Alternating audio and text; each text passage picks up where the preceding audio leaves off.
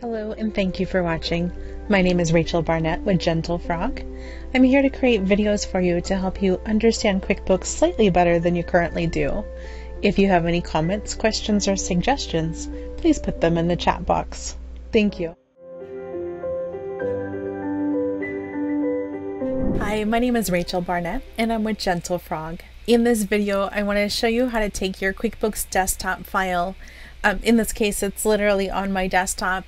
And instead of having it on my desktop where I'm really hoping that I don't accidentally delete it, I would rather save it inside of QBox. If you're not already familiar with QBox, go ahead and Google it, QBox by CoralTree. I do have information about it. I have other blogs where I kind of show you how it works. In this video, I needed to move a file from my desktop to QBox, and I thought, well gosh, what if I just showed you how easy it was? So right now you can see that my QuickBooks file is located on my desktop, my computer desktop. So I'm just going to go ahead and close QuickBooks because I don't need it. That's not helping me at all. Let me get my start menu to appear. It's very hard to tell. When I use Mac and I use Parallels, my QBox icon is this little tiny speck. But on my Windows PC, it's much easier to tell. In any case, here I am. This is my QBox Explorer. When I want to open a file that is within QBox, I just come in here and I click on it and I open. What I really want to do is move my QuickBooks file off of my computer desktop and into QBox so that I can then open it on either of the computers that I use. So let's do this. For me, it's easier to go to the file folder. You'll do this however you want. I go to my file folder and I say, okay, I would like my desktop. So I just go to my desktop.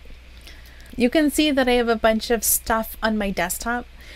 My QuickBooks file is going to be a QBW file.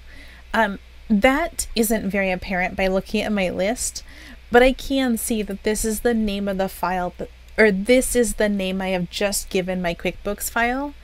It's also kind of got this kind of green icon on the left. The difference between this one and this one down here, as you can see, this one's the backup. So this is the file that I restored, the file that I'll be using, the file that I can double click on and get into my QuickBooks. All I want to do is just put it in QBox so that it will sync in QBox and be available to me there. So I'm going to put it into the file folder called sample file. So I have it right here. I'm just going to drag it and drop it. This is amazing. Really, the video is only here because sometimes it's easier to watch a 5-second video or slightly longer than it is to read a bunch of text. But you can see right now it's syncing. It's all synced up. It's now available. I can now access my sample QuickBooks file on my Lenovo if I wanted to. So that's it. I just wanted to show you how to drag and drop and how quickly it syncs up. For you, it may not sync that quickly. I really have almost nothing in my sample file yet. Thank you so much for watching. If you have any questions or comments, please leave them below. If you need to reach out to me for any reason, you can reach us at gentlefrog.com. Thanks again.